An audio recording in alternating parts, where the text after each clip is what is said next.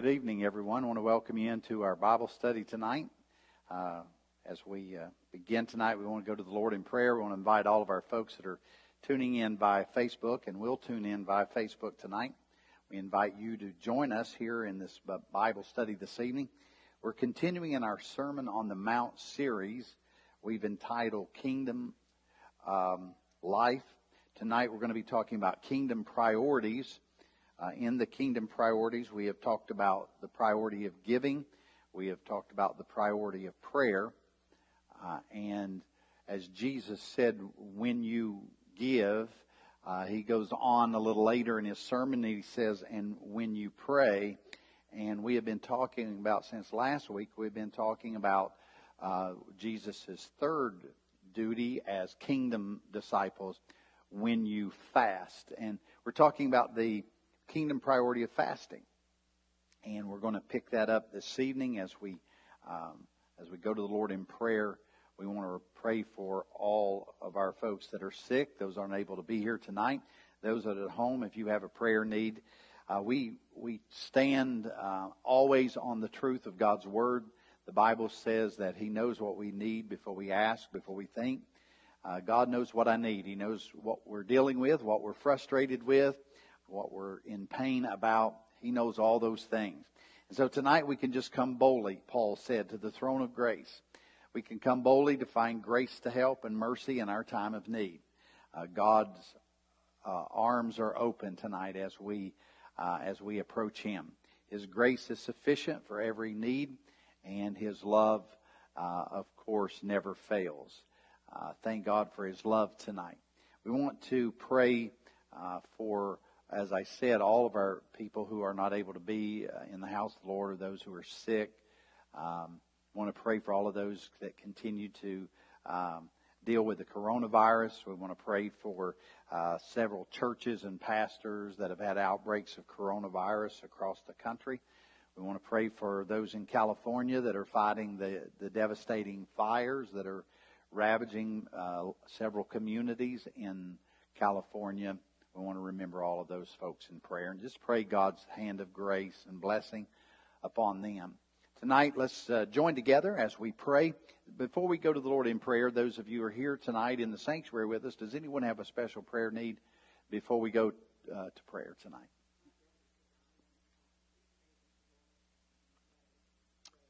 Pray for Sister Muhal's brother Ray. Pray for his soul, his salvation.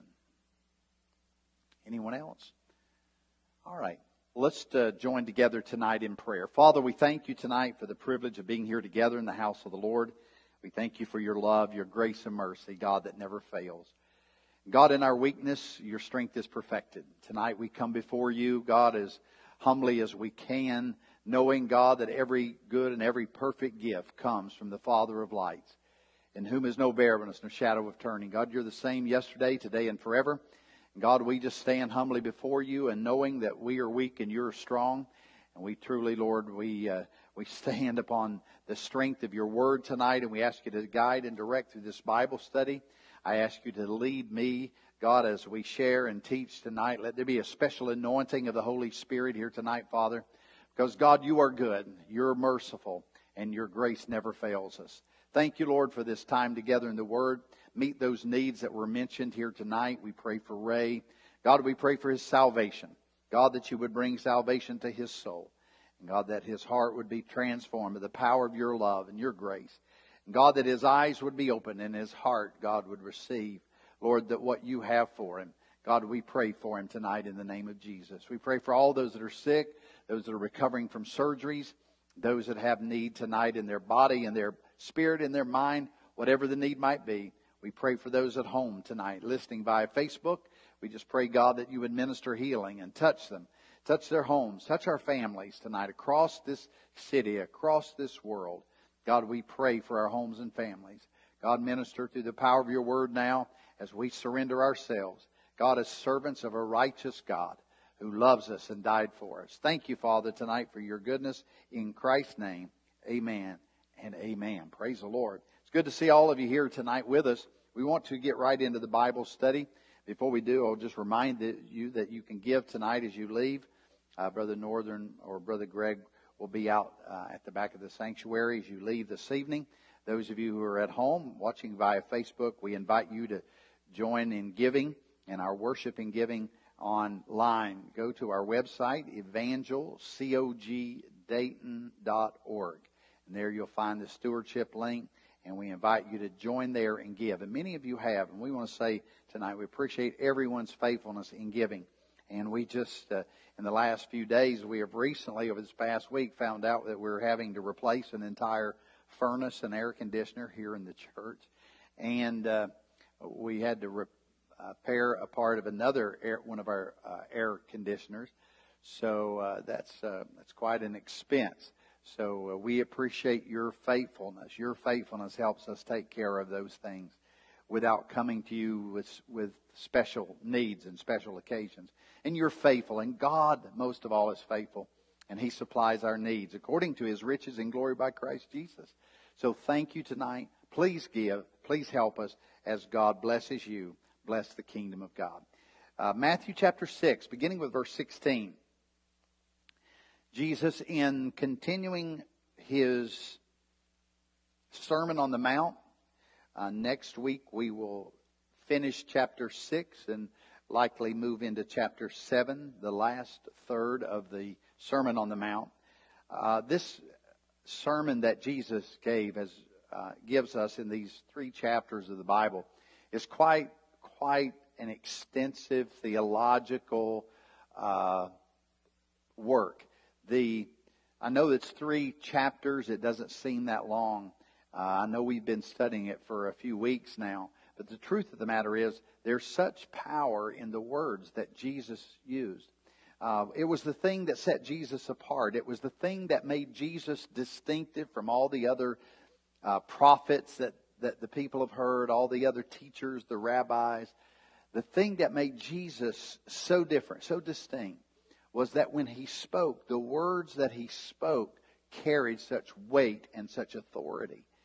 Even the scripture writer records that they said of Jesus that He speaks with such authority, and that authority had to do with the supernatural power of God that was upon His words. And the reason is because they are so theologically profound. They're so deep that the words don't just touch and speak to surface things, but the words that Jesus speaks, when He speaks in the New Testament, His words are filled with biblical truth and theology, and just time after time after time, such profound kingdom principles that Jesus speaks. Even and the scripture even says, if the things that He spoke could really be contained, there would not be enough volumes to contain the eternal truths of the things that Jesus says. And I thank God tonight that we have the opportunity just to look into these 3 beautiful chapters. And I'm just so appreciative of His Word tonight. He says, moreover, when you fast, verse 16. So He's now in that third duty or third kingdom priority that He presents to the kingdom disciples as He's teaching here by the Sea of Galilee. And He says, when you fast, be not as the hypocrites, or those who are hypocritical, or those who have hypocrisy, those who are insincere, those who are just doing it to be seen or to be heard. He says, of a sad countenance, for they disfigure their faces, that they may appear unto men to fast. Verily I say unto you, they have their reward. But you, when you fast, anoint thine head, wash your face, that you appear not unto men to fast, but unto thy Father which is in secret, and thy Father which seeth in secret shall reward thee openly. Then he goes on to talk about laying not up for yourselves treasures on earth, where moth and rust doth corrupt, and where thieves break through and steal, but lay up for yourselves treasures in heaven, where neither moth nor rust doth corrupt, nor thieves do not break through or steal. For where your treasure is, there will your heart be also. The light of the body is the eye. If therefore thine eye be single, thy whole body shall be full of light. But if thine eye be evil, thy whole body shall be full of darkness.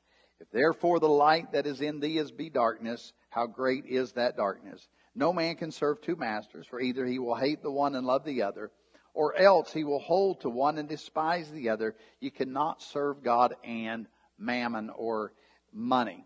Dr. Andrew Murray wrote, and I love this quote from him. He wrote, "Prayer is reaching out to what is unseen." The concept of prayer is hinged upon the truth of what faith is. The writer of Hebrews tells us in Hebrews chapter 11, verse 1, that faith is the substance of things hoped for and the evidence of things unseen. So when you think about faith, and that faith is us reaching out to those things that are unseen, then as Brother Murray writes, he says, prayer is reaching out for what is unseen, and fasting is letting go of what is seen. And that's powerful. It's powerful to understand the concept of fasting and prayer in conjunction. And everywhere you find it, almost everywhere you find it in the Scripture, you find it in conjunction, or you find it together. You find them mentioned together, because prayer and fasting go hand in hand. And so when we find Jesus speaking here about prayer and fasting, that fasting is really letting go of the things that grasp our attention, as we, through prayer, reach out to those things, and through prayer reach out to those things that we cannot see, the things we hope for, the miracles that we need, the things we haven't seen yet, but we're praying for them, and we're asking God for those needs to be met and supplied, and we're reaching out for that which we cannot see. And by letting go of the things we do, we are not distracted in our search for the heart and the mind of God. I appreciate that quote tonight. We're going to pick up in our lesson as we move through the study guide that those of you who are here have. Tonight we're going to talk again about the truths about our bodies relative to what the Scripture teaches about fasting. We know that, of course, fasting is doing, for the most part, most people understand fasting to be doing without food, but it can be many things that we fast from, or we literally fast something. We do without it. We stay away from it. It may be something that we love, something that we enjoy, something that we do on a regular basis, but we're putting it aside. We're fasting it. We're putting it aside so that we can focus on the mind and the heart of God.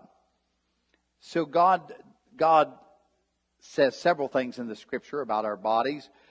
First of all, we talked about our body belonging to God.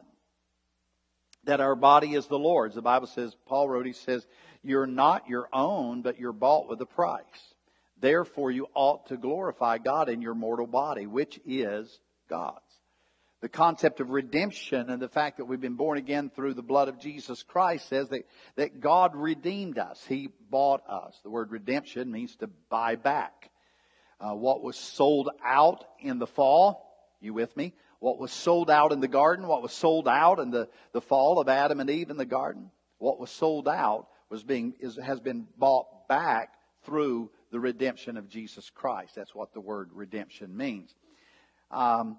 Number two, we talked about Jesus paid for our body when He died for us on the cross. And I basically went there as we talked about that. But the Bible says we were redeemed by the blood of Jesus Christ as a lamb without blemish and without spot.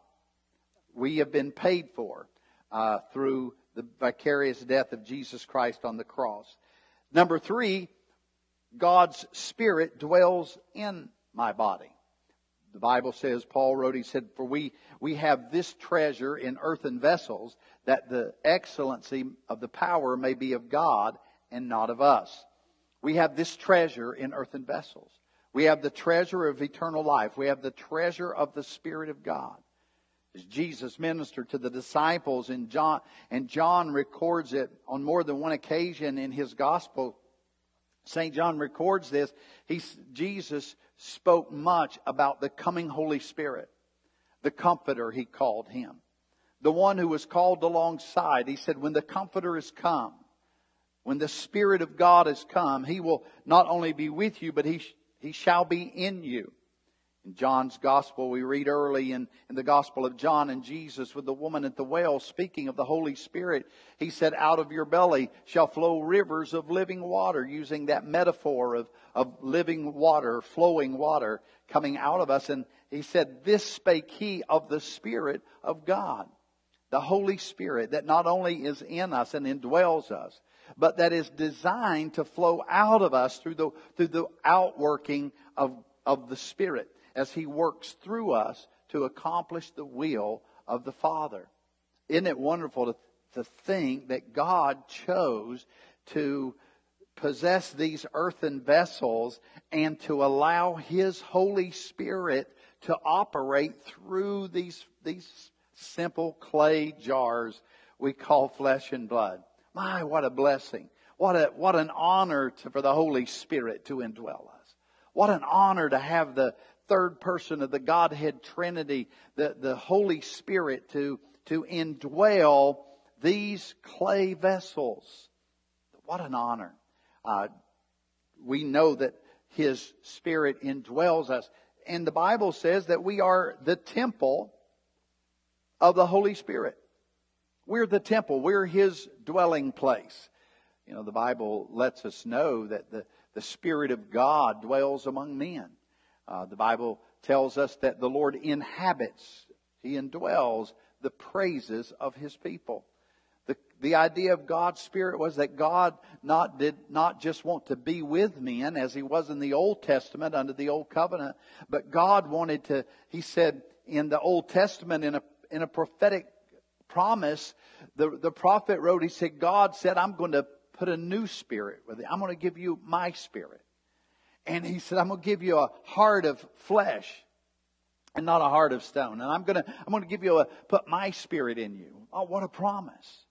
What a promise. And of course, we know that came to pass in the New Testament when Jesus came into the world. And after that, Jesus died, rose again, and then ascended into heaven. 40 days later, the Holy Spirit came. Approximately 10 days that they were in prayer, and the Holy Spirit came. And the Bible says they were filled with the Holy Spirit. And the idea of God imparting this gift into the world, into the lives of men and women. God gave us His Holy Spirit to indwell us. Yes, to dwell earthen vessels. That's even a greater truth of the fact that God did not send His Spirit to indwell some kind of supernatural vessel, but He sent His Spirit to indwell human flesh. Even in the weakness of our flesh and blood, His Spirit dwells in us. Jesus is the beautiful example of this, the Son of God Himself. The Bible says He took upon Himself the form of a servant and was made in the likeness of men. The fact that Jesus Christ came in human flesh as a child in the manger of Bethlehem. He came in human flesh and He took upon Himself human flesh. And that God Spirit rested in Him. And He gives us this example of how we live and walk as physical beings with a supernatural spirit indwelling us. Number 4, God expects in this concept of what God thinks about our body. Number 4 is God expects me to take care of my body. He says, know ye not that you are the temple of God, and that the Spirit of God dwelleth in you? If any man defile the temple of God, that's a very, very important concept that it literally says to us that we can defile the temple of God. We can defile these bodies by the things that we allow to come into them. He says, if any man defile the temple of God, him shall God destroy, for the temple of God is holy, which temple you are. And we are to really consider this. This is a very important thing that we as Christians should consider when we're confronted with temptation, or when we're going through life and we know we need to take care of this temple. We know we need to treat it right. We know we need to put the right stuff in it. And yet many people don't think about the fact that God's Word says that your physical body, your earthly tabernacle, is His dwelling place. It's His temple. And that we should take care of it. And God calls it holy. Why is it holy? Not because it's flesh and blood, definitely. But what makes it holy is His presence. His indwelling makes it holy. So when the Bible says, be ye holy, even as He is holy, how can we do that? Here's how that happens. It happens because His Spirit indwells us as believers. And by that indwelling Spirit, it makes that vessel holy. Flesh is not holy, but the Spirit makes it holy. And that's why Paul would write, be ye holy even as He is holy. God expects us to take care of these physical bodies. He expects us not to, the Bible says, be not drunk with wine wherein is excess, but be filled with the Spirit. The Bible tells us that we're to take care, daily care of these physical bodies. That we should not overeat. We should not overindulge in things, but that we should use moderation in all things. The Bible, again, challenges us to stay away from things that defile or destroy or hurt our bodies. And we understand that. We understand that even in a physical sense, or in a medical sense, how vital it is for people to take care of their bodies and not to do things like drinking and smoking and using drugs and other things, because those things destroy that temple. They destroy the body. And God tells us that temple is God's. Number 5, and I won't spend any more time there, but I think it goes hand in hand with the concept of fasting, about caring for this physical body. Number 5, God will resurrect my body after I die. That's a biblical truth. God will resurrect my body after I die. 1 Corinthians. See, here's the thing. We're talking about the resurrection, and Jesus talked about it. Paul writes about it here in 1 Corinthians 15 when he says, behold, I show you a mystery.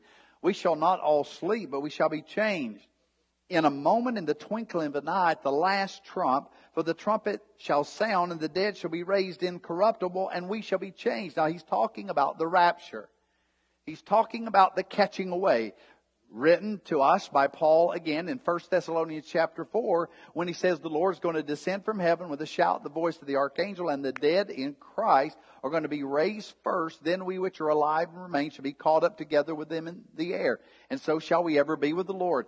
Here, Paul writing to the church in Corinth, not the church at Thessalonica, but the church at Corinth, and he says similar words, but in a different context. He's saying, listen, he says, our bodies are the temple of God. And he said there's going to be a bodily resurrection. He says we're going to be changed in a moment, in the twinkling of an eye. This corruptible, which is flesh, must put on incorruption. And this mortal must put on immortality. So when this corruptible shall have put on incorruption, and this mortal shall have put on immortality, then shall be brought to pass the saying that is written, death is swallowed up in victory. Well, he's talking about physical death, and he's talking about the death of the human body. He's talking about the death of this fleshly, earthly house, this vessel. And he says that the truth is that's going to be spoken is that death is swallowed up in victory, because of that body that is subject to physical death is going to be victorious when it's resurrected. Death, physical death of the body, is swallowed up in the victory and the truth of Jesus Christ, that our earthly vessels will be resurrected. And what a powerful thought. He says then, O death, where is your sting? O grave, where is the victory? The sting of death is sin, and the strength of sin is the law. But thanks be to God, which giveth us the victory through our Lord Jesus Christ. So, as we talk about fasting this evening, as we talk about the body relative to fasting that Paul was very clear, Jesus was very clear that our bodies are the temple of the Holy Spirit. And that we're to consider that as we live our daily lives. And when we're fasting, it becomes an integral part of the consideration. We're putting aside the desire for physical things, the feeding of the physical body, the desires of the flesh, to really focus on spiritual things. But it still affects the body. And it's well understood that periods of fasting are healthy for the body. It gives the body and the metabolism of our bodies an opportunity to rest. It's basically like a Sabbath for your body. Fasting is like that Sabbath, that day of rest for your body. I've read many stories of different people who fasted. I read stories of pastors and ministers from ages past and who fasted. Some fasted one day, a certain day every week for most of their lives. Just whatever God lays on your heart, whatever God makes available to you and His Spirit leads you to do, to be able to fast, to be able to focus on spiritual things. It's very, very healthy, and it's very, very spiritually nourishing as well. So why do we fast? Let's talk about why we fast. I want to give you three reasons for fasting. Number one, we give up food to feast on God. We give up food to feast on God. We fast from our physical desires in order to satisfy our cravings for God. Did you realize tonight that deep within each of us is a vacuum? There's a place, there's a vacuum for God that only He can fill. It's a desire of the soul for God. And of course, we know that as time goes along, as people pack their lives full of sinful pleasures and sinful desires, that thirst for God, that hunger for God gets suppressed. And sometimes it gets so deeply suppressed and so far suppressed in our lives that sometimes it's very difficult for people to once again to reconnect with that their soul's desire for the living God. Fasting provides disciples opportunities, as kingdom disciples, opportunities to truly seek God. In Psalm 42, the psalmist David, I love this scripture. This is coming from the Message. It's in Psalm 42, verse 1 and 2. The Message translation. It says, "A white-tailed deer drinks from the creek. I want to drink God, deep draughts of God. I'm thirsty for God alive. I wonder, will I ever make it? Arrive and drink in God's presence?" The King James Version says it kind of like this. It says, "As the hart panteth for the water brook, even so panteth my soul after thee for the living God." See, the idea of that young gazelle-like deer called a hart in the Judean hillside. They roam the Judean hillsides, and you will see them near the different places. I was in Engedi several years ago, right near the Dead Sea, not too far from Masada. I remember being in Engedi. Engedi's the place where David, if you remember the story, David fled from Saul as he was fleeing, and he stayed there for a while at Engedi. And the reason was because there was an oasis there, and it's right in the middle of the desert. And it's not too far from the Dead Sea. And so David stayed there because there was a great water source. Well, the young hart, gazelle-like deer come there. They make their way through the Judean hills, and they come there to drink and to find water. Well, that's a long journey. And David understands that very clearly. He's writing Psalm 42, this Psalm of David. And in Psalm 42, he's remembering how often he has seen these young deer make their way across the hillsides and come into Engedi or come into the oasis and be panting for water. And David just takes that and he makes a spiritual application to that life experience. And he says, as the hart pants for the water brook, even so panteth my soul after you, God. David realized that his desire for God was just as strong as the desire of that young deer who had had a long journey through the desert and who was almost dying of thirst. His soul had the same kind of desire for God. He says, my soul panteth after you. We have to understand that there is a desire in us for God. And that desire comes out of the soul. The soul is the self-consciousness. The soul is that consciousness of who I am and what I'm doing and where I'm at.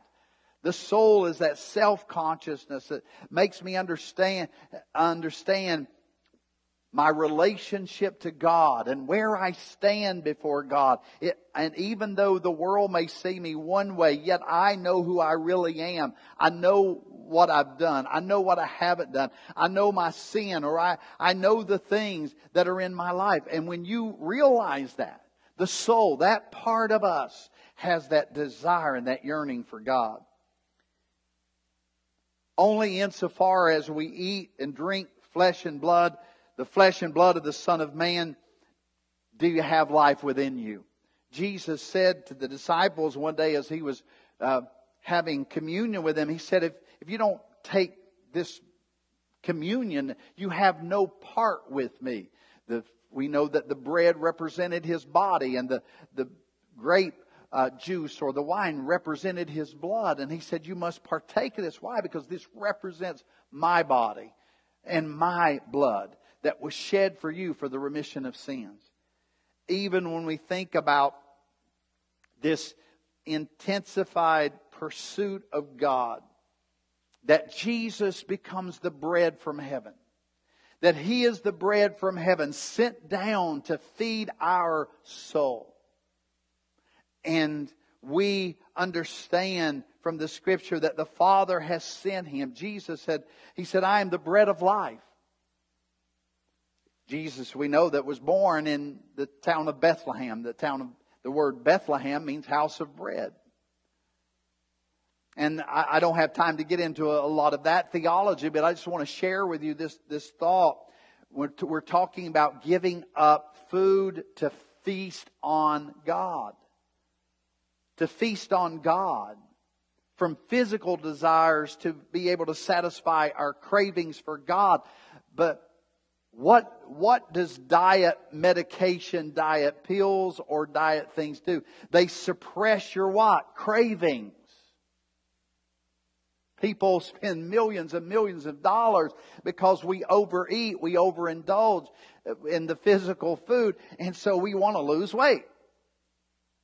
And that's okay. A lot of people want to do that.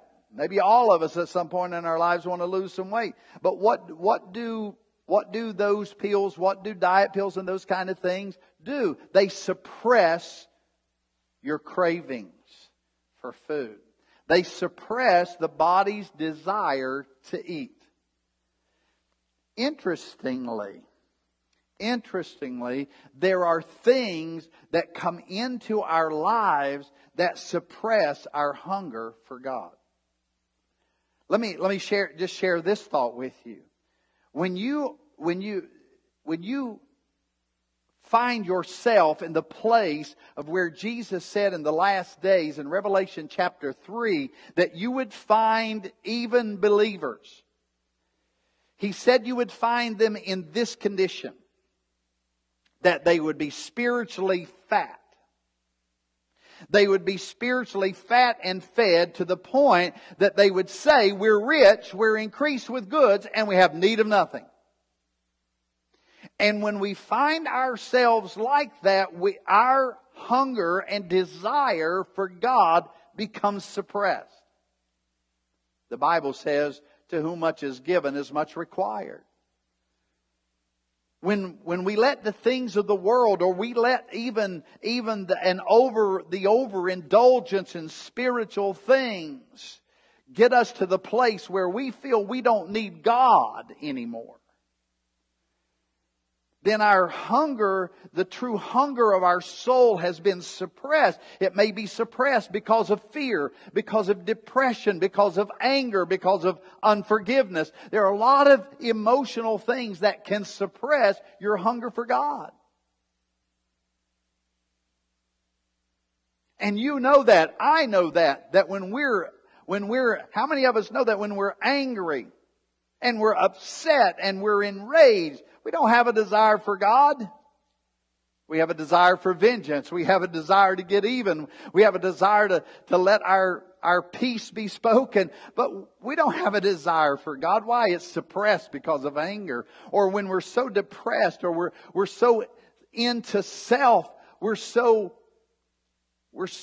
into the things of the world, that hunger and desire of our soul becomes suppressed under those things. Paul said, lay aside every sin, every weight, and every sin that does so easily beset you, and run with patience the race that is set before you. When we come to the door of God's house, we should empty ourselves so that we can come in, and so our soul can find that place where our soul can reach out and in desire find God. My soul, David said, as the hart panteth after the water brook, so panteth my soul after thee. Where is that desire for God? Where is that searching for God? Where is that passion for God in the 21st century culture? It's missing. And the reason it's missing is because we live in such an affluent society. We live in affluence. Until you've had the opportunity to walk the streets and walk into the villages, the villages of places like Africa and India, or places like Haiti and around the world, into those places of ultra poverty-stricken people. Till you've walked in those places, sometimes it's hard to relate to the reality that such poverty exists. But we live in an affluent society. We live in an affluent nation. We live in a nation where we work toward retirement, and we lay up for ourselves money and goods and things for the future. And I'm not saying that's wrong, but what I'm saying is this: if we allow that to, we have to be careful.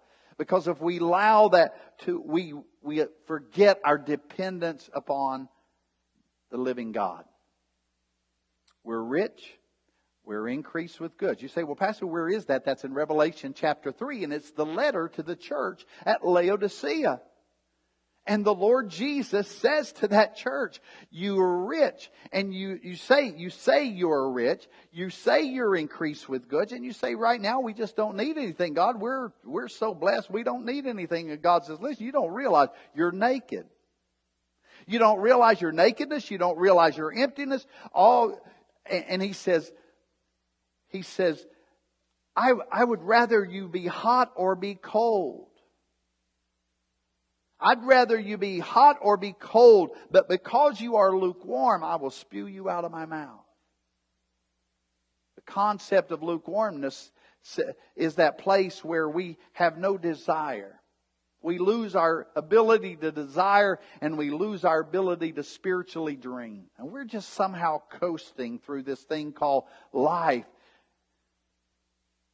Church lacks expectation. Church lacks excitement. Church lacks anything. The coming together of the body of Christ seems to lack for us. And we say we just don't get anything out of it anymore, Pastor. And the reason you don't get anything out of it, because when that appetite is so suppressed, you have no desire. You can't find any food to satisfy you if you have no desire.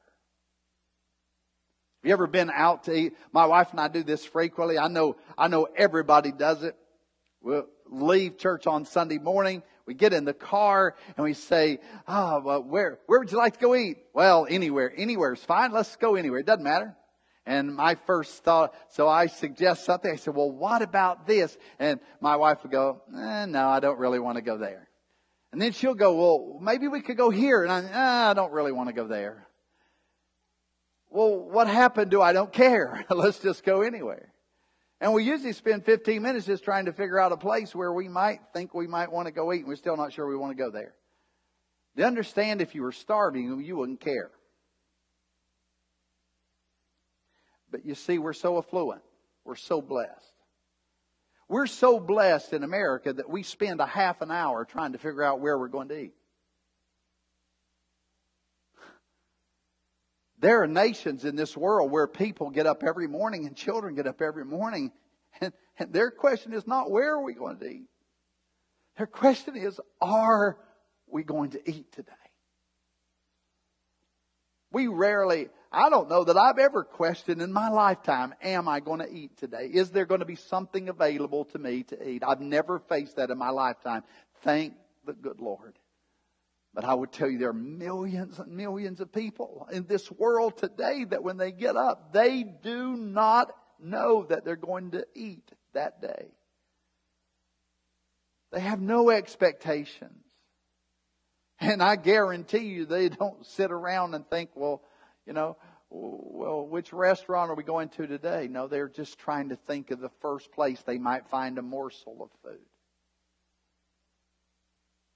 See, when you're my spiritual man, when we become so engorged on the blessings of God that we forget who gave them, we'll lose our appetite.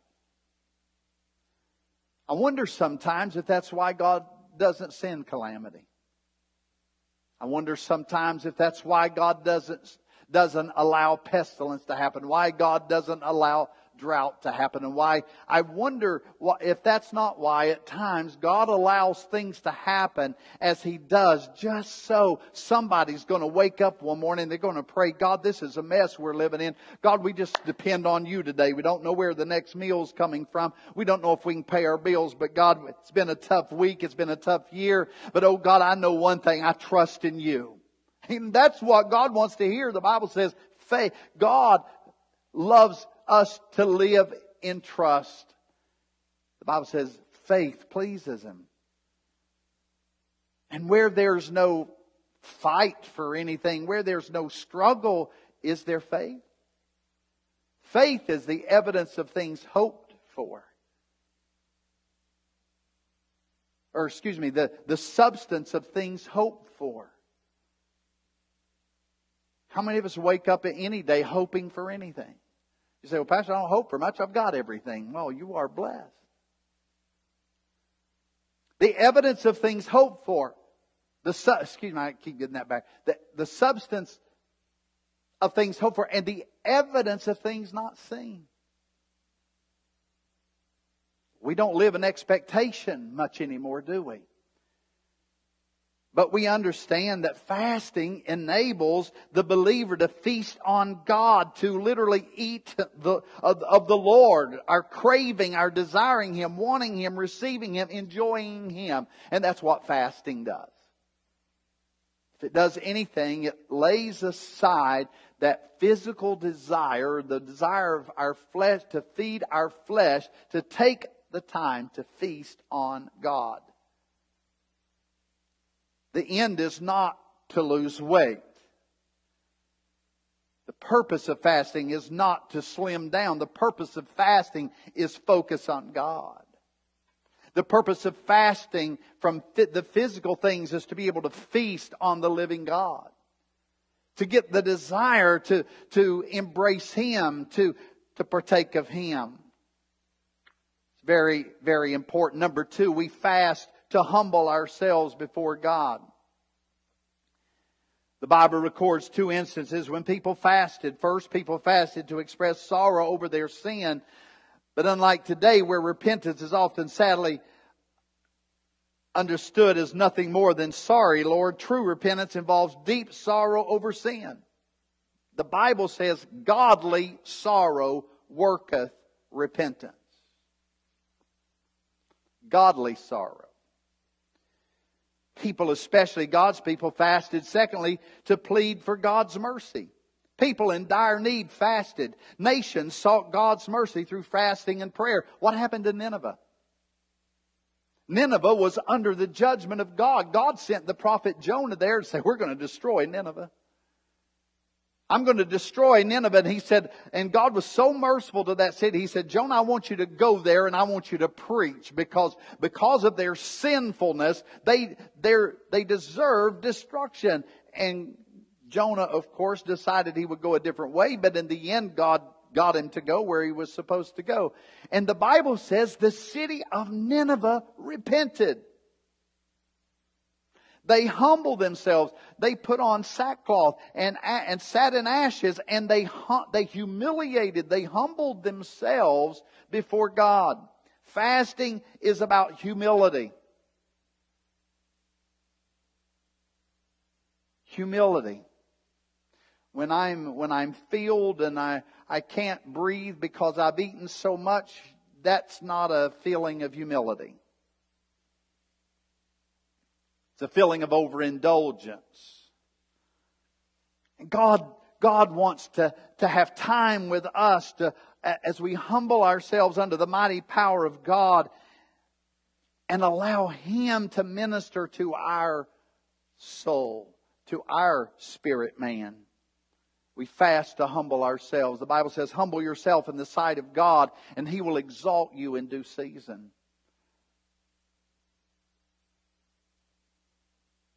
The scripture writer writes, Paul, in Philippians 2, verse 5, he said, let this mind be in you, which was also in Christ Jesus, who took upon Himself the form of a servant, was made in the likeness of men, and humbled Himself unto death, even the death of the cross. Listen, Paul said, listen, you need to think like that. You need to have this kind of mindset. You need to think like Jesus did. He had everything, but He was willing to lay it aside to do the will of the Father. How many of us are there? How many of us are really there?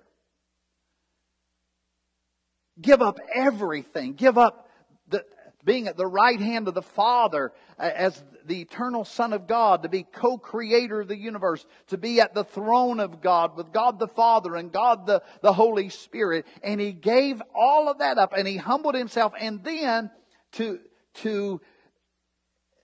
exaggerate His humility, He took upon Himself the form of humanity.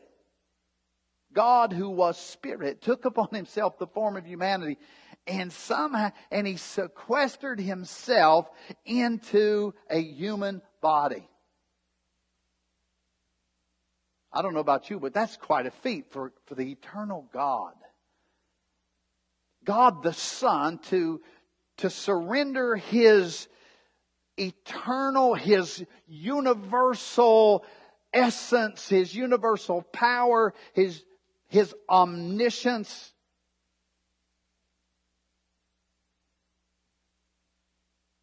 His all-knowingness, His omnipotence, His all-powerfulness, and His omnipresence, His everywhere presence through the Spirit of God. And He surrendered all of that to come into human flesh. I don't know about you, but that's an amazing feat. I can't quite wrap my head around that totally.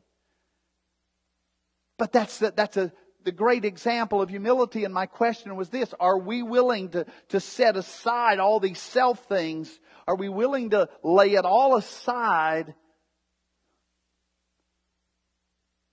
and surrender to His will, to accomplish His will in our lives? That's what fasting is about. It's about laying aside what I want, what I desire, what my flesh desires.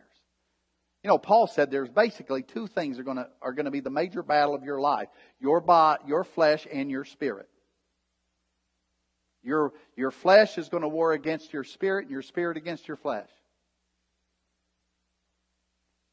And with that being said, there comes a time when you have to put this flesh under submission and subject it to the Spirit and the power of God and give God the opportunity to work supernatural things in your life through the Holy Spirit.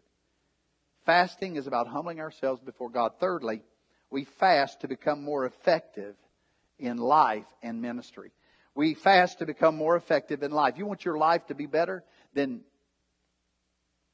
take time to fast and pray. Take time to lay aside personal desires and personal agendas and give God time to do His bidding in your life and accomplish His will in your life. Fasting is like defragmenting a computer. We all know what fragmentation in a computer is. The idea is that you have this amazing machine that has all this amount of amazing memory. But as you keep putting little things into it, those little things that take up the memory, they go here and there, and they come into the computer's memory called the hard drive.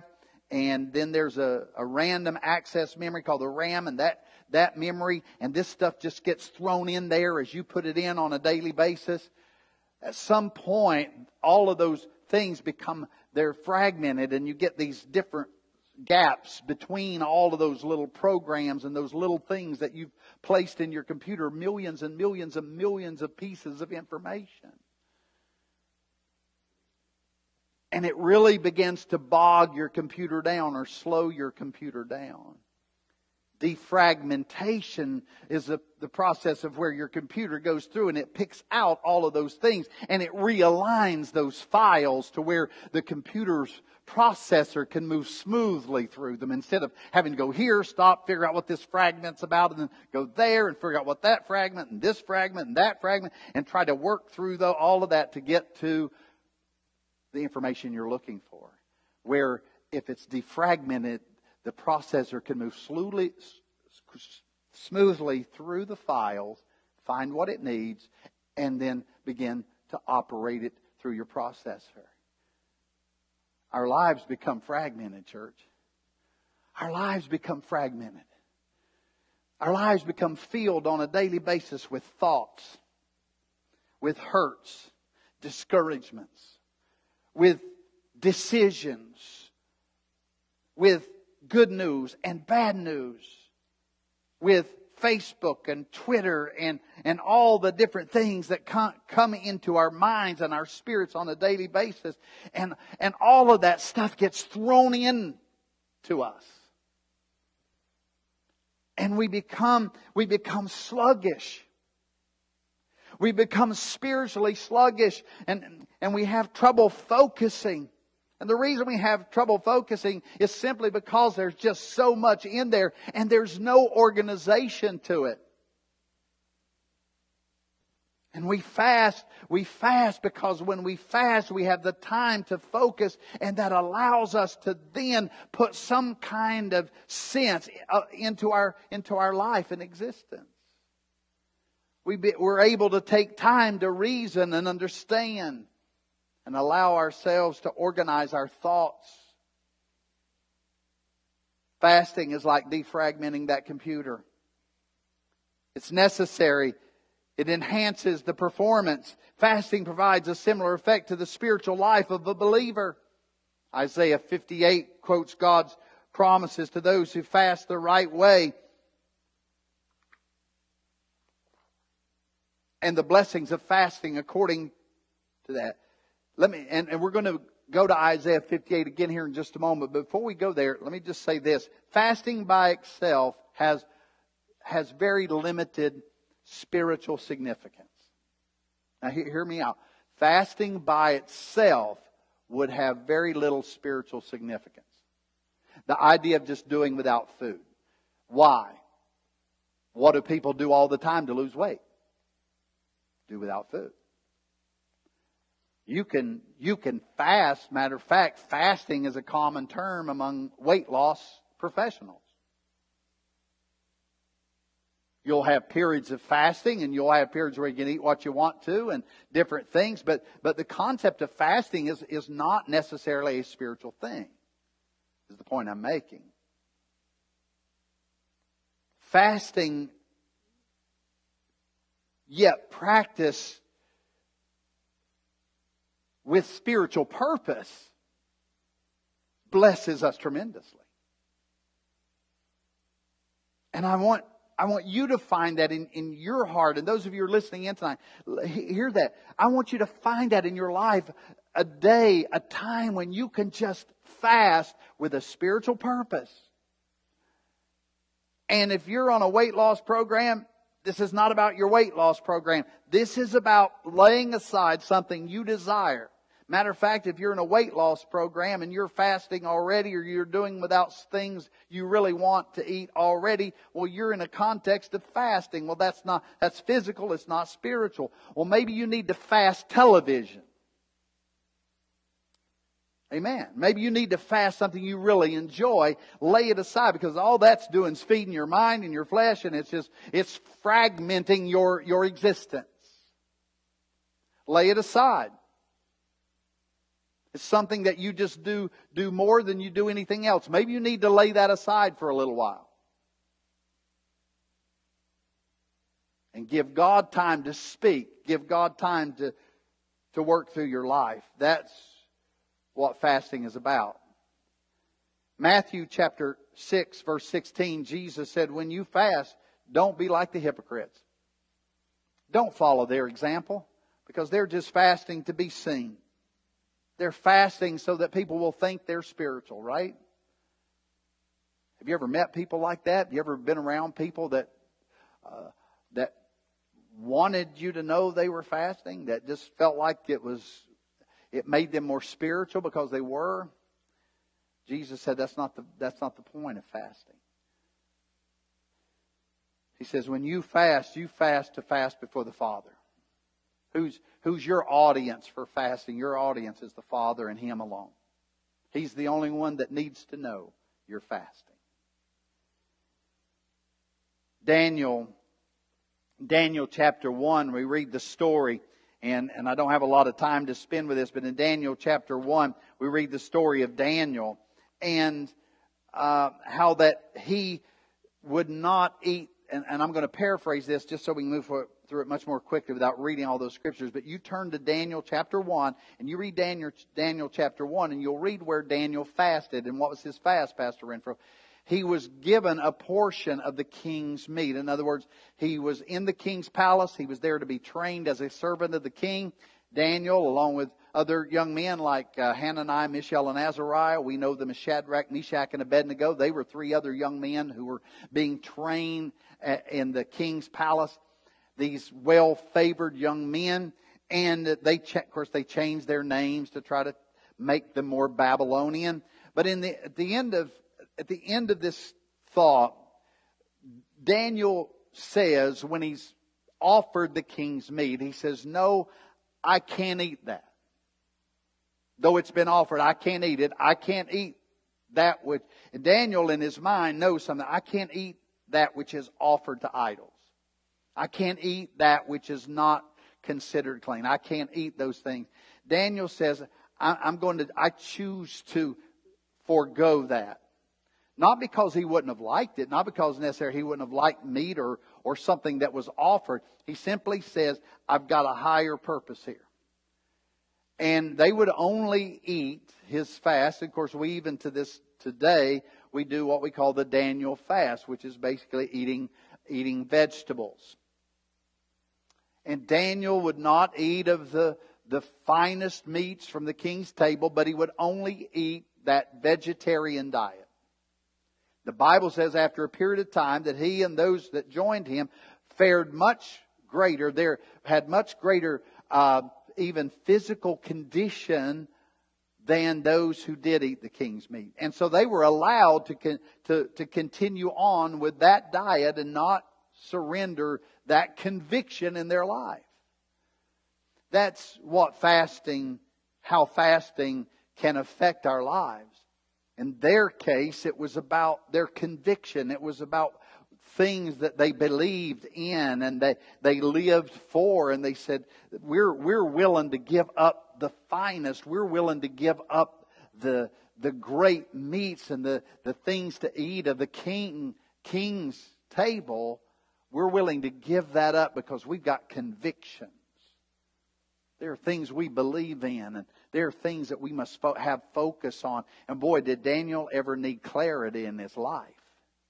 He didn't need the fragmentation of all the finery of the king and everything from the king's palace. He didn't need all that cluttering his mind, because he was confronted with some very, very powerful needs when he was in Babylon. And God gave him some of the most powerful and amazing revelations recorded in Scripture. Those didn't come because Daniel was gorged with the king's meat. They came because Daniel had he said, I will not eat of the king's meat. He had conviction. He had purpose. And that purpose allowed him in that future to have clarity of mind and spirit. And God was able to give great revelation through Daniel's life. And I attribute it partially to the fasting that Daniel said he would not defile himself with the king's meat. Powerful. Let me give you something here. I want to just break in right here. And I know we're kind of at the end of where our study guide is. But I've got a couple of things I want to share with you tonight just before we close. Number one, I want you to find something to write. I want to give you 7 prophetic promises for those who give themselves to fasting, prayer, and repentance. And those are the 3 key things. Fasting, along with prayer, in line with repentance. And as you know, we have set September the 26th as in collaboration with the event that's going on in Columbus, Ohio, the event that's going on in Washington, D.C. We have set that September the 26th as a day of solemn assembly. I want to talk to you about that a moment before we close tonight. I want to show you how that ties in with fasting. First of all, I want to give you the 7 prophetic promises for those who give themselves to fasting, prayer, and repentance. And we have been talking about, Jesus said, and when you what? Give, and when you pray, and when you fast. Those 3 priorities Jesus gives kingdom disciples in this Sermon on the Mount. In just this one part, just the first part of this chapter 6. Powerful sermon Jesus is preaching, isn't it? Fasting, prayer, and repentance. Now, those who give themselves to these endeavors, these priorities, will find the following promises. If you have your Bibles, turn with me to the book of Joel. The book of Joel, chapter 2. And I want to walk you through a few verses. I'm going to get my Bible here. You get yours. Follow along with us in Joel chapter 2. Joel chapter 2. The first one I want to talk about in Joel is the first part of the promise, Joel chapter 2, verse 19. Joel chapter 2, verse 19. Listen to the words of the prophet. He says, Yea, the Lord will answer and say unto His people, Behold, I will send you corn and wine and oil, and ye shall be satisfied therewith.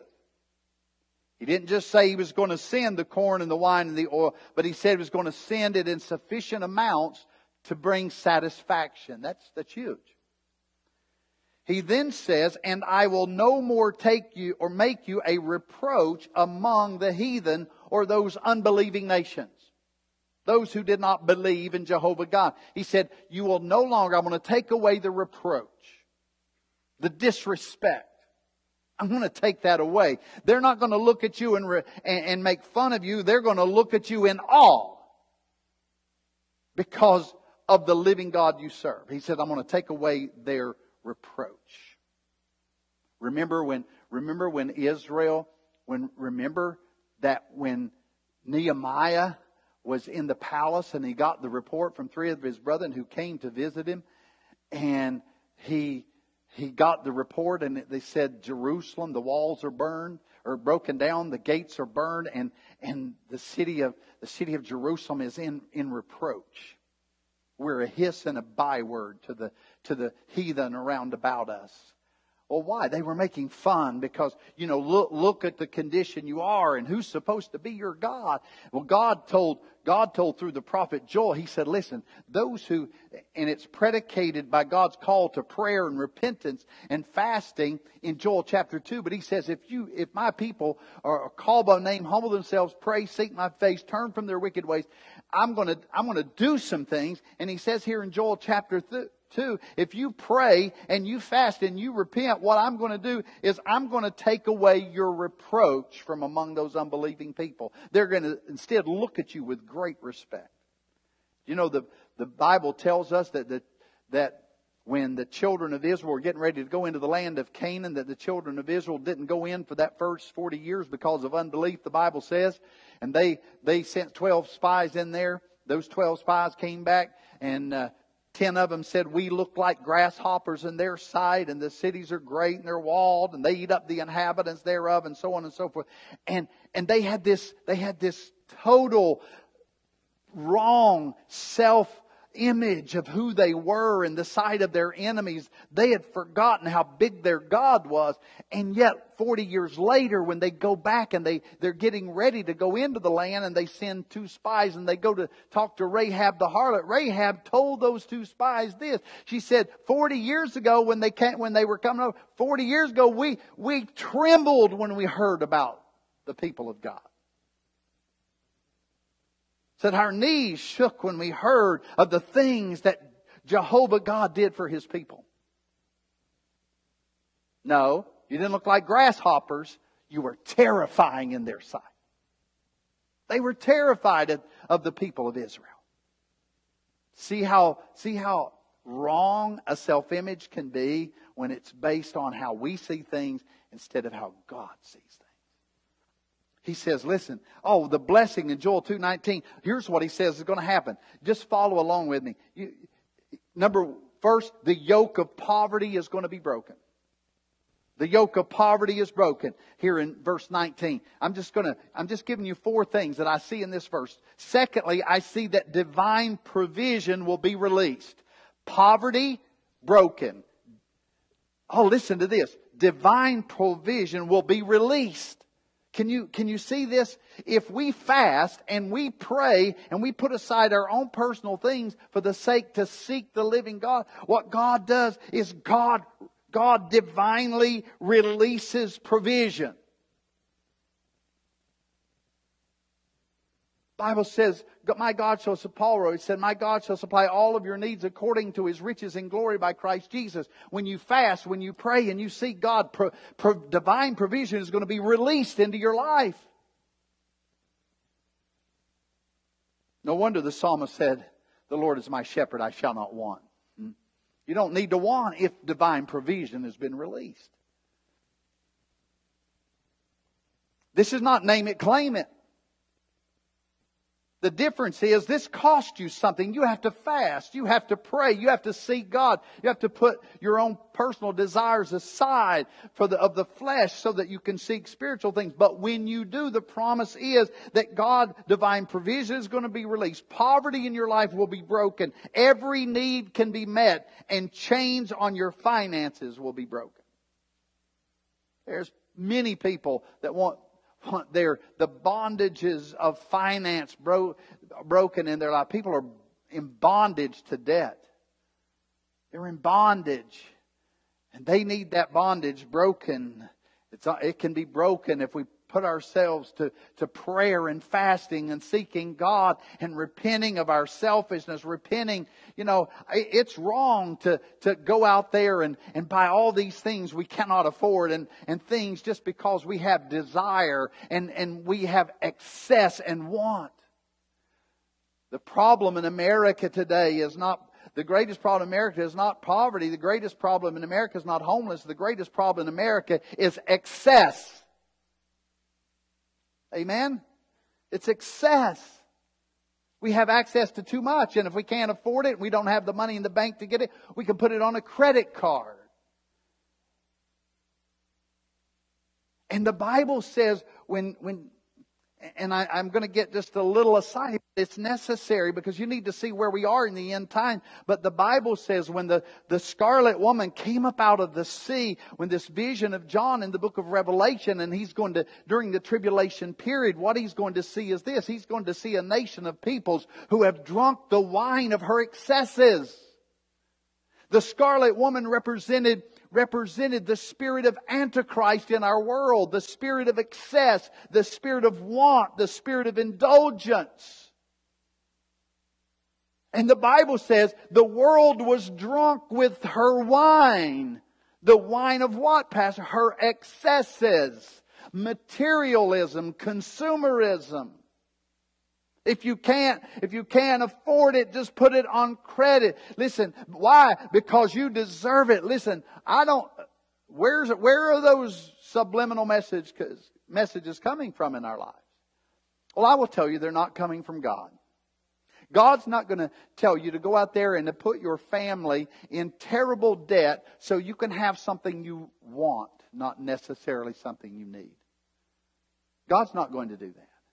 The Bible tells us don't be in bondage to the lender. It's a bondage. It becomes a bondage. I believe God's people ought to seek to get out of debt, not to get into debt. Amen. That's verse 19. Let's go to the next one. Joel 2:29. Just write down Joel 2:29. Joel 2:29, the Scripture says, "And also upon the servants and upon the handmaidens in those days will I pour out of my Spirit." That's an Old Testament promise of a New Testament anointing. The Old Testament anointing was anointing oil. The Old Testament anointing was the anointing of the priest when he poured the oil upon the head out of the ram's horn. You with me? This scripture is in the Old Testament, but it is about a New Testament anointing. He said he's talking about, "It shall come to pass afterward that I will pour out of my Spirit," verse 28, "upon all flesh, and your sons and your daughters shall prophesy. Your old men shall dream dreams. Your young men shall see vision. And upon my servants and upon the handmaidens in those days." What days, Pastor Renfro? The last days before the coming of Christ, the last days of the church age. He says, "I'm going to pour out my Spirit." A New Testament anointing. He didn't say he was going to pour out oil upon their head. That's Old Testament. He said, "I'm going to pour out my Spirit." That's a metaphorical picture along with a biblical revelation of truth. I'm going to pour out. That's the metaphor. As in oil being poured, right? He said, "I'm going to pour out," but the spiritual truth is my Spirit. I'm not pouring out anointing oil. I'm pouring out my Spirit. New Testament. Why? Because in Acts chapter 1 verse 8, He promises the Holy Spirit. In Luke 24:49, He promises the gift of the Father, the promise of the Father. And then in Acts chapter 2, the Holy Spirit comes on the day of Pentecost after they have been in a time of prayer and fasting. About 10 days of prayer and fasting. And this Holy Spirit, the anointing, is poured out. Well, that's the fulfillment of Joel, clearly the fulfillment of Joel chapter 2. But it's not the only fulfillment of Joel chapter 2. But I believe many of our last days outpourings are a result of Joel chapter 2. Or are the fulfillment, of Joel chapter 2. So Joel chapter 2 verse 29. Look, first of all, the strongholds of the enemy will be broken and divine deliverance will be released. Heaven's resources are open. Rain from the parched land, equivalent to spring. He said, "I'm going to give you the former rain and the latter rain." You remember that scripture? What does that mean, Pastor? Well, actually what it means I'm going to give you rain in a parched land where is no water and where there's always drought and famine, He says, I'm going to give you rain that is equivalent to the spring and the autumn rains combined. Well, what does that mean, Pastor? Well, it basically means this, that your harvest is going to be double of what it normally is going to be. See, we look at the rain and say, oh, well, thank God for the rain. That's quite a blessing. No, that rain was for a future harvest. The pouring out of the Holy Spirit was not about the day of Pentecost. Are you with me? The pouring out of the Holy Spirit was not about the day of Pentecost. Hallelujah. The pouring out of the Holy Spirit was about the future, amen, of the harvest of souls, where the Lord would say, I want you to go into all the world, preach the gospel to every creature, teach them to observe all things whatsoever I've commanded you. Lo, I'm with you always, even unto the end of the earth. And then He said in Acts 1:8, and you shall be, after that the Holy Ghost has come upon you, you shall be witnesses unto me in Jerusalem, Judea, Samaria, and the uttermost parts of the world. This idea of the latter rain. In Joel chapter 2, verse 23, he says it there. He says, be glad then, ye children of Zion, and rejoice in the Lord your God, for He hath given you the former rain moderately, and He will cause to come down for you the rain, the former rain, and the latter rain in the first month. And the floors shall be full of wheat, and the fats shall overflow with wine and oil. He's talking about abundance and blessing as a result of fasting. Because in Joel chapter 2, He calls the people to a solemn assembly and a fast. The land is healed and becomes productive. Along with that, the spiritual reign of God's power and presence. In Isaiah 58 verse 11 it says, and the Lord shall guide thee continually and satisfy thy soul in drought. Well, did you hear that? You got to get it.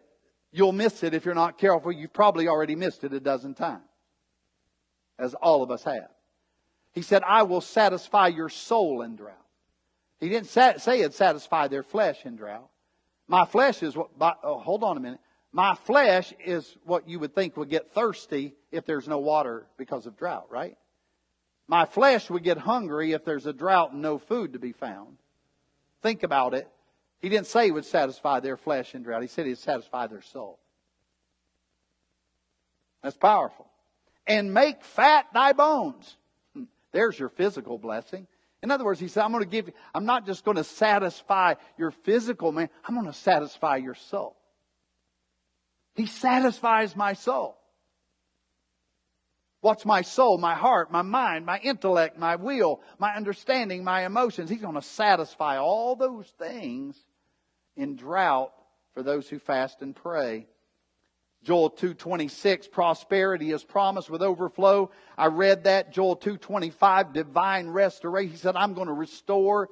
Verse 25, he says, look at it. He said, and I will restore to you the years that the locust hath eaten, the cankerworm and the caterpillar and the palmer worm, my great army which I sent among you. I'm going to restore all the years of pestilence that the enemy has destroyed. Restoration of all things. Divine restoration. In Joel 2:28, I read it, the outpouring of the Holy Spirit.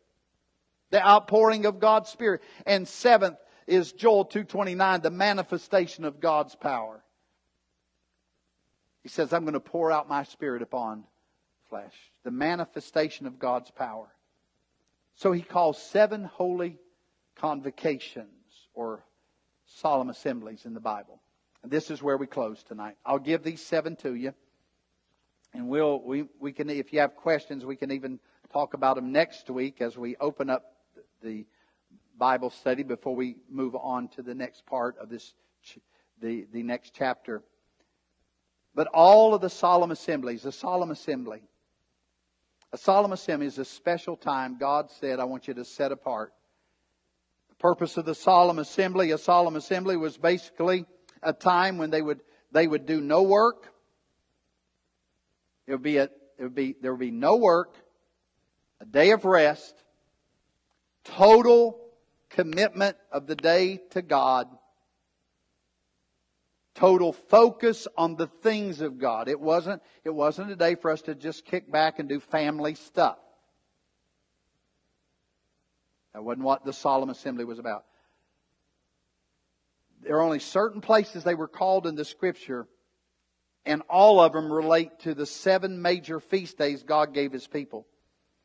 Write down Leviticus 23, 1 through 8. Leviticus 23, 1 through 8. Read that Scripture. And it's God talking about the Holy Convocation. The Sabbath of rest, the Holy Convocation. He said, you shall not do any work. It is the Sabbath of the Lord in all your dwellings. He says, now, I'm going to paraphrase this and give you the 7 solemn assemblies that the Scripture talks about. There were only 7. Number 1, the first day of Passover was the first one mentioned here. The first day of Passover. Passover was the commemoration of the passing through of the death angel when God delivered the children of Israel out of Egyptian bondage. The first day of the commemoration of that 1 year later, the first day of that Passover feast, of which there were 7 days, the first day was a holy convocation. It was a solemn assembly, no work, fast day, total focus upon God. The first day of Passover, which was the 15th day of the first month. The 15th day of the first month. The second one, the 7th day of Passover, was the second solemn assembly called in Scripture. The 7th day of Passover. So remember, every year, the children of Israel, on the first day of Passover, they are calling a solemn assembly. Remember what Joel said in Joel chapter 2?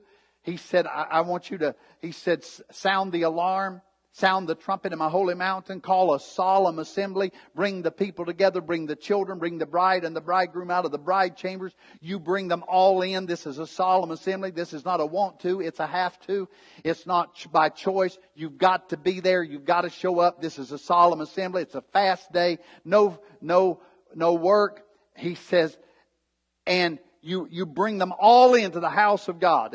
And we'll probably end up in Joel chapter 2 there again later. But he says the priests are to come in. The priests don't minister like they normally do. They're to be on their faces weeping before God between the porch and the altar. Well, the porch and the altar is in the outer court. That's not even in the holy place or the Holy of Holies where the priests are. The priests are out with the people. Did you hear that? The priests are out with the people on the porch and the patio, so to speak. The priests are out there weeping before God, saying, God save the nation. That's in a solemn assembly. That's in a holy convocation. So the second one was the 7th day of Passover, the 21st day of the first month. 21st day of the first month. The third one was the third holy convocation or solemn assembly called in Scripture was on the Feast of First Fruits. Or otherwise known as the Feast of Pentecost. It was a holy day, a day of fasting, day of prayer, day of rest. Focus upon God. The Feast of First Fruits, the day of Pentecost, 50 days after Passover. Number 4, the Feast of Trumpets, which was the first day of the 7th month. The first day of the 7th month. Now, when I'm talking about the first day of the 7th month, I'm talking about on the Jewish calendar. The first day of the 7th month. The Feast of Trumpets. Number 5, the 5th one was on the Day of Atonement. The Day of Atonement was a holy convocation. As a matter of fact, the Day of Atonement was the holiest day in the Hebrew calendar. It was the day in which the high priest would go into the Holy of Holies. He would take the blood of a lamb off the altar. He would take it in a basin along with a hyssop branch. He would take it in behind the veil into the Holy of Holies, which would be the only time he would go behind there in a year's time. He would go behind there, sprinkle that blood with the hyssop branch on the mercy seat of the Ark of the Covenant for the atonement of the sins for the people of Israel for 1 year. That would be repeated every year on the Day of Atonement. It was a holy day. It was to be a day of fasting, a day of prayer, and a day of total focus upon God. The 10th day, 7th month. On the 10th day of the 7th month was the day of Atonement. The sixth one mentioned in Scripture is the first day of the Feast of Tabernacles. The first day of the Feast of Tabernacles. It was on the 15th day of the 7th month. Five days after the end of the Day of Atonement, 5 days later was the first day of the Feast of Tabernacles. Of course, you know that the Feast of Tabernacles represented that they made themselves booths, and they stayed in these booths during that time of the Feast of Tabernacles to commemorate, of course, their journey with God, and how that God had led them through the wilderness, and how that God had tabernacled or lived or dwelt among them as the people of God. It was the Feast of Tabernacles, the 15th day of the 7th month. And then number 7, the last one of the 7 feasts, the 8th day, or the 7 holy convocations or solemn assemblies, the 8th day of Tabernacles. On the 8th day of the Feast of Tabernacles, again was another day of fasting. Day 1 and then on day 8. Between the two, they feasted. They enjoyed the time together. But then on the last day of the Feast of Tabernacles was a day of solemn assembly or holy convocation. Fast, pray, focus on God. 22nd day of the 7th month. And these 5 characteristics, and we're going to pray, but these 5 characteristics cover all of these solemn assemblies or holy convocations. Now, here's the point I want to make very clearly. Solemn assemblies were not just something solemn assemblies were not just spur of the moment, kind of flippant things they decided they wanted to do. Solemn assemblies or holy convocations were surrounded by the feast of the Lord that God had given to Israel for the commemoration of His work among them. The point I'm making here is this, that when we're talking about this whole solemn assembly we're calling on the 26th. We're talking about even the concept of a solemn assembly or a holy convocation. We're talking about that day of fasting and praying and repenting and seeking God, making it a day about Him. Is this, that what distinctively were characteristic of the solemn assemblies were these 5 things. Number 1, it was mandatory. Everybody had to participate. Everybody. Wasn't voluntary. Number 2, so in my opinion, we're calling it a solemn assembly on the 26th, but that's almost the wrong nomenclature. Because a solemn assembly, biblical solemn assembly, everybody had to participate. It wasn't voluntary. We made it voluntary. The point I'm making. I think everybody should be here. Number 2, it was a time of fasting, as has been said. Number 3, it was at a regular specified time, not random. And here's the key. Why wasn't it random, Pastor? Because it was always covenant related. Every solemn assembly was covenant related. The solemn assembly in Joel chapter 2 was covenant related. It was the promise of the outpouring of the Holy Spirit on the day of Pentecost. It had to do with the new covenant in Jesus Christ and the promise of the Comforter or the Holy Spirit that He would send. It was still about covenant. So, solemn assemblies, holy convocations were distinctive because they were about not random events, not random times, but regular specified times that were covenant related. We know that the Feast of Passover was covenant related, right? We know that the Day of Atonement was covenant related because it's all about the new covenant in Christ and and His atonement for the sins of the world. Every one of those feasts are covenant related. Number 4, they were times of rest. No work, but here's the key word for the day of rest. No distractions. If you're not bothering to feed your face, you're not distracted to eating physical food because you're focusing on spiritual food. You're focusing on God. You're focusing on your desire for Him. And then 5, what made these solemn assemblies, these holy convocations, all very, very distinctive was they were times of repentance.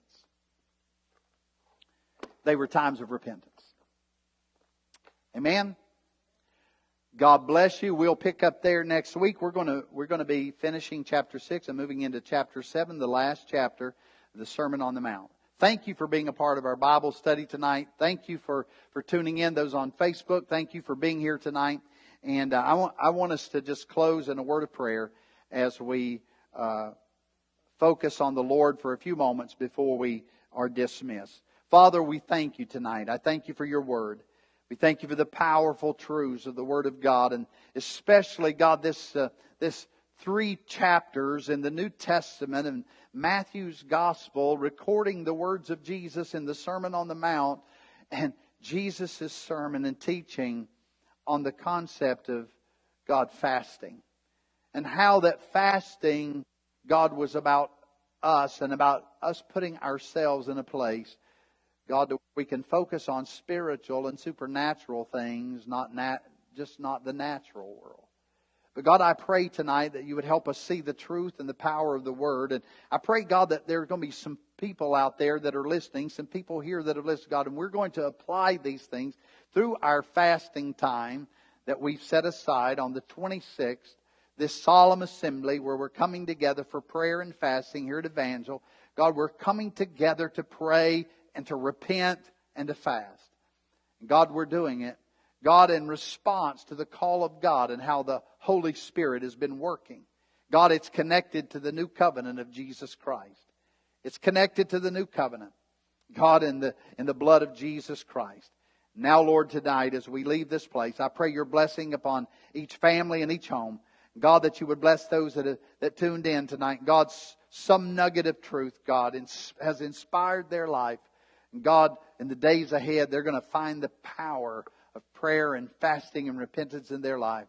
And they're going to see you do miraculous things. You're going to turn their lives around. You're going to, oh God, make great change where change is needed.